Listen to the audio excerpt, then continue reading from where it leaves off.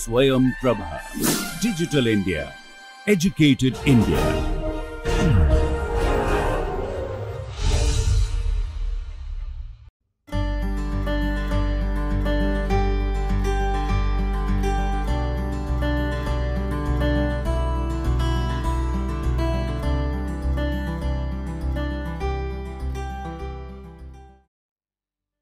Hello all, welcome to this lecture.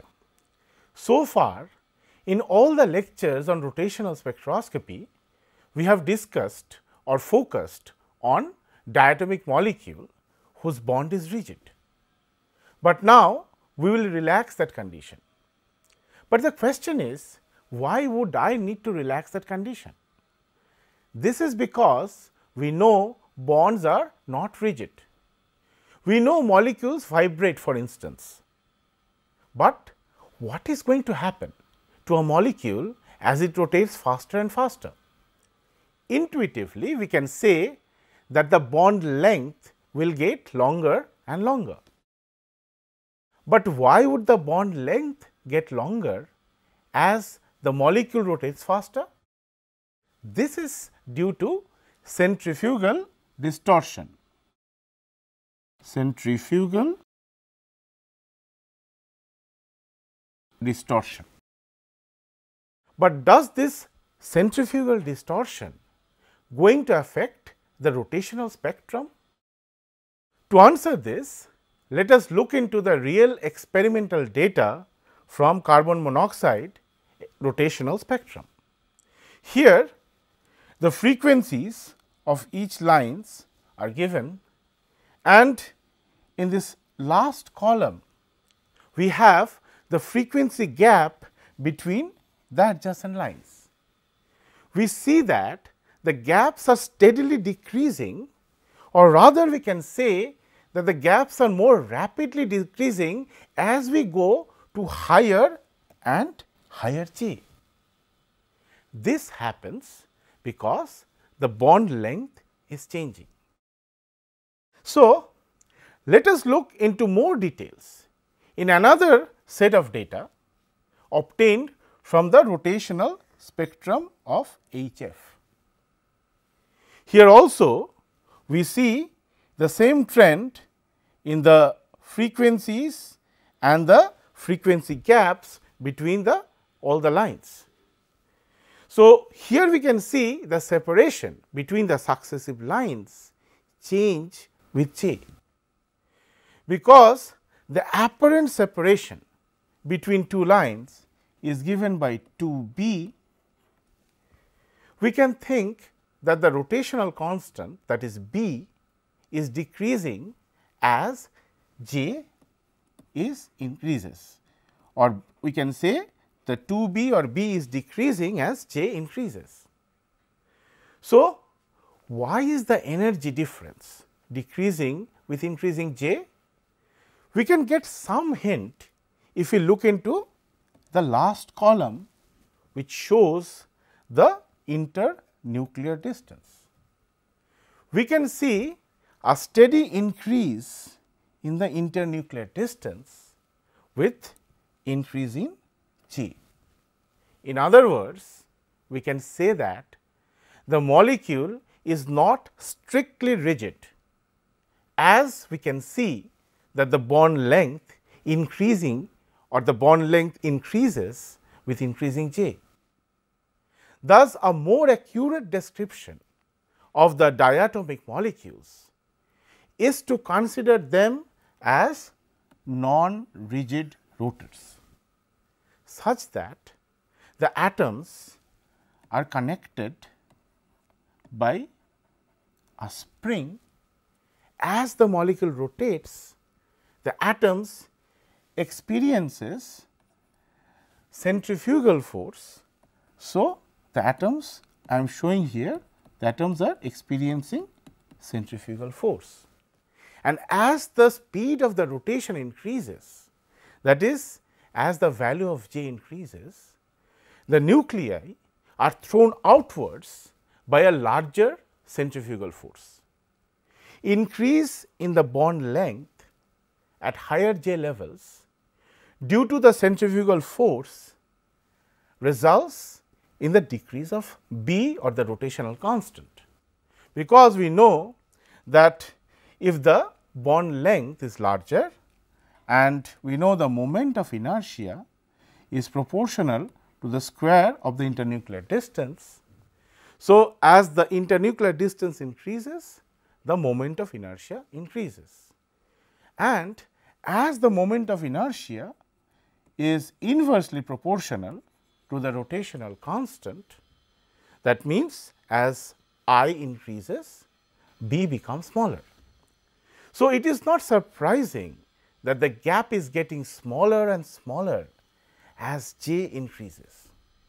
This effect is known as I said before, this distortion is known as centrifugal distortion or centrifugal effect. So, qualitatively we can think that the bond length depends on which rotational level the molecule is in. This is because the chemical bond is elastic. The chemical bonds are not rigid. As the J value increases, the molecule rotates faster and faster. The nuclear experiences the centrifugal force that stretches the bond. So, we can say the centrifugal forces distort the molecule, stretching the bond length. So, we have to improve our model by taking into account this effect of centrifugal distortion. Thus, for a non-rigid rotor, the energy expression, that is nu bar J, is given by B times J times J plus 1, and we have an extra term, that is minus D times J times J plus 1 squared, where this D is called the centrifugal constant. So, let us try to understand the origin of this equation using a simple approach on the basis of classical behavior. We have discussed before that we can consider a diatomic molecule, let us say M1 and M2, rotating about the center of mass. So, this is the center of mass and this diatomic molecule is rotating. So, we can consider this molecule rotating with an angular velocity omega as a single particle of reduced mass mu rotating with angular velocity omega. So, let us assume that when there is no rotation, the particle is at a distance, say r 0 from the center of mass, and the distance increases to r when the particle rotates. So, the centrifugal force, which is denoted by F c, is given by mu v squared by r, and as we know that omega equals v by r. So, we can write F c as mu omega squared r. So, this force, the centrifugal force or F c, is balanced by a restoring force, which we will write as F r, and this restoring force is given by k times r minus r 0. So, here this k is not the Boltzmann constant, but this is the force constant. So, this is the force constant of the bond or the spring connecting the two nuclei of the diatomic molecule. So, because F c is counterbalanced by F r, we can write F c equals F r. In other words, we can write mu omega square r equals k r minus r 0. So, if we put all the terms with r on the left hand side, we can write k r minus mu omega square r equals k r 0, or we can write r equals k r 0 divided by k minus mu omega square. So, we can write r equals k r 0 divided by k minus mu omega square. So, we can see from this equation that as the angular velocity increases, that means as the molecule goes to higher and higher j levels, then k minus mu omega square decreases. So, this k minus mu omega square is in the denominator. So, the internuclear distance or r increases. So, the total energy of the molecule is the sum, we can write energy is the sum of the kinetic energy plus potential energy. So, the kinetic energy, as we have discussed before, is given by half I omega squared, where I is the moment of inertia and omega is the angular velocity. Now, the potential energy is given by half k r minus r 0 squared. So, because we had mu omega squared r equals k r minus r 0, we can actually write r minus r 0 equals mu omega square r divided by k. So, if we replace the r minus r 0 with mu omega square r by k, what we get? We can write this as half I omega squared plus half k, and r minus r 0 squared I can write as mu squared omega to the power 4 r squared by k squared. So, we can even simplify this. We can write this equals half I omega squared, and the next term we can simplify as half I omega squared whole squared divided by k r squared. So, this I can write in terms of angular momentum as L squared divided by 2 I, which we already know, plus L to the power 4 divided by 2 I squared k r squared. So, the quantum restriction that L is quantized, that means L is given by root over j times j plus 1 h cross. So, this quantum restriction will convert this classical result to a quantum mechanical result. So, if we replace L equals root over j times j plus 1 h cross into this expression, then we can write E equals h squared by 8 pi square I j times j plus 1.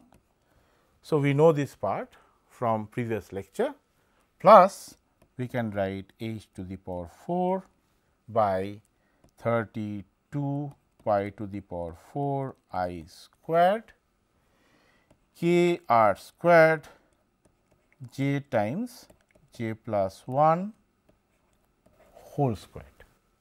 So, this energy is in joules. So, if we express this E or E j in terms of wave numbers, we can write nu bar j equals E j divided by H c. So, that becomes, as we already know, the first terms becomes B times j plus 1, and the second term now becomes H cubed by 32 pi to the power 4 I squared k r squared c j times j plus 1 whole squared. So, this expression apparently looks like the equation due to centrifugal distortion. However, there is a sign mismatch. In the centrifugal distortion expression, we have a negative sign, though we have j into j plus 1 and j times j plus 1 whole square terms. Here also we have similar terms, but we have a positive sign. So, now we should remember that this r is the extended bond length due to the centrifugal force. On the other hand, we have obtained this B from the rigid rotor with bond length r 0. As r and r 0 are related, we can express this equation in terms of r 0 instead of expressing it in terms of r. And for this, we will take another approximations. So, if we look carefully in this equation, this first term, because it is inversely proportional to I and we know that I is mu r squared. So, this is proportional to r to the power minus 2. The second term is proportional to, here we have at I squared. So, it is r to the power minus 4 and here we have another r to the power minus 2 term. So, it is proportional to r to the power minus 6. So, as we have seen from the previous table that the centrifugal distortion changes the bond length only by a small amount. So, for the second term, we will just replace this r with r 0. So, if we do all the mathematical steps, what we get is nu bar equals B times j plus 1, and the next term is the same, just it becomes negative. So, it will be h cubed by 32 pi to the power 4 I squared k r 0 squared c j times j plus 1 whole square. So, now we can even expand the moment of inertia. So, we will write this as B times j plus 1 minus h cubed and 32 pi to the power 4, then mu to the power 2 k r 0 to the power 6 c j times j plus 1 whole square. So, this second term, the second term can be further simplified, and this further simplification gives the second term as 4 b cubed by nu bar square, and we have the j times j plus 1 whole square. So, we can write the second term as 4 b cubed by nu bar square times j plus 1 whole squared. Here, as we know, b is given by h by 8 pi squared I c, and nu bar is the vibrational term, and that is given by 1 by 2 pi c root over k by mu, where k is the force constant and mu is the reduced mass. So, we can see by comparing the non-rigid rotor energy expression with the final expression that we have got, we can write d equals 4 b cubed by nu bar squared. So, this d is always a positive number, as all the terms related to d, that is 4, b and nu bar, are positive numbers. This says that with increase in j, there is a decrease in the energy gap, as we have seen earlier from the tables. Thus, we can think about an effective B, or we can write. So, let us say we wrote nu bar j equals B times j plus 1 minus d times j plus 1 whole squared. So, if I take j times j plus 1 common, what I have here is b minus d times j plus 1. So, we can compare this with the rigid rotor, where we have nu bar j equals b times j plus 1. So, we can think this b minus d times j plus 1 as the effective B, or we can write B effective equals B minus d j times j plus 1. So, as B effective is a function of j, B effective decreases as j increases. The value of d is significantly less than the value of B. For example, we have already discussed the value of B is in the order of 10 wave numbers. So, the value of d is around 10 to the power minus 3 wave numbers. So, that means this is orders of magnitude smaller. So, as this value of d is significantly less than the value of B, thus the difference between the rigid and non-rigid rotor treatments can be expected to show up only when the value of j or the high value of j is involved. So, we have talked about the energy expression.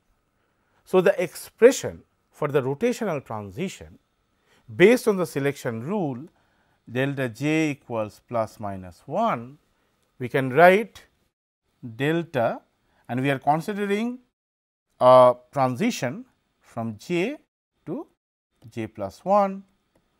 So, we can write this delta nu bar j equals nu bar j plus 1 minus nu bar j, and we will consider the non-rigid rotor. So, we can write this as B times j plus 2 times j plus 1 minus d times j plus 1 times j plus 2 squared. So, this is for nu bar j plus 1, and for nu bar j, as we already know, we will write B times j plus 1 minus d times j plus 1 whole squared. So, if we put all the terms with B together, what we have? We have B, and we will also take j plus 1 common. So, we have j plus 2 minus j. So, if we do the same for the terms with d, what we have? We have minus d, and here we will take j plus 1 squared common. So, what we have here is j plus 2 squared minus j squared. So, this is like a squared minus b squared. So, we know a squared minus b squared equals a plus b times a minus b. So, we can write this as 2, because this j and j will cancel, b times j plus 1, and this is the part we already know from the rigid rotor, and the other part is d times j plus 1 squared, and we have j plus 2 minus j and j plus 2 plus j. So, we can write this as 2b times j plus 1 minus d j plus 1 squared, then I have 2 times 2j plus 2. So, this is 2b j plus 1 minus d j plus 1 squared times 4 times j plus 1. So, we can write this as the final form delta nu bar j equals 2b times j plus 1. This is for the rigid rotor, and for the non-rigid rotor we have an extra term, that is minus 4d times j plus 1 cube. So, we can see that the spectrum of the non-rigid rotor is similar to that of the rigid rotor, except each line is slightly displaced to a lower frequency and the displacement increases with j plus 1 cubed. So, displacement actually increases as the value of j increases. Our knowledge of d gives two useful information. First, it allows us to determine the value of j of lines in the observed experimental spectrum. We should not measure an isolated transition or an isolated line to determine which j value it arises from, but we have to measure 3 consecutive lines to get these unique values of 3 variables b, d and j. So, for example, the data that we had shown for HF in the previous table can be fitted to some number times j plus 1 and some other number times j plus 1 cubed. So, if we compare this equation with this equation, we can immediately write b equals 41.122 divided by 2, that is 20.561 wave numbers, and d equals 0.00852 divided by 4, that is 0.00213. Now, the second thing it gives is the knowledge of d enables us to very roughly estimate the vibrational frequency nu bar of the diatomic molecule, because we know d is given by 4 b cubed by nu bar squared. So, from here we can write nu bar squared equals 4 b cubed by d, or in other words we can write nu bar equals 4 b cubed by d square root of the entire thing. So, now if we put the values that we have obtained for b and d in this expression, we find nu bar equals root over 4 times the value of b, that is 20.561 cubed, divided by the value of d, that is 0.00213, and if we do this calculation, we can estimate the nu bar of H f to be around 4040 wave numbers.